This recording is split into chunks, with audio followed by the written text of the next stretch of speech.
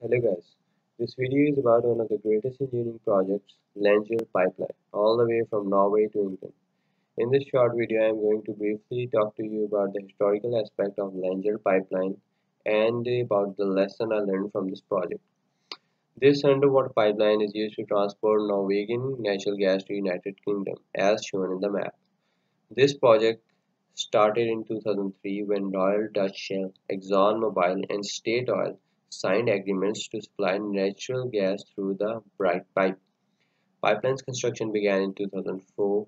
The largest part of the pipeline was installed by the ship Sergi Piper. Solitary and Saipem 7000 are some other ships used for this purpose. The pipeline was opened in two stages. The southern section, Sleipner riser platform to Inksten, began piping gas on 1st October 2006. As you can see the Inksten on the picture. The northern section, Nahama to Sleipner riser, began piping gas in October 2007. As you can see the Nahama part in the picture. The official opening of the project was held in London on 16th October 2006 by then Prime Minister Tony Blair and his Norwegian counterpart Jens Stoltenberg.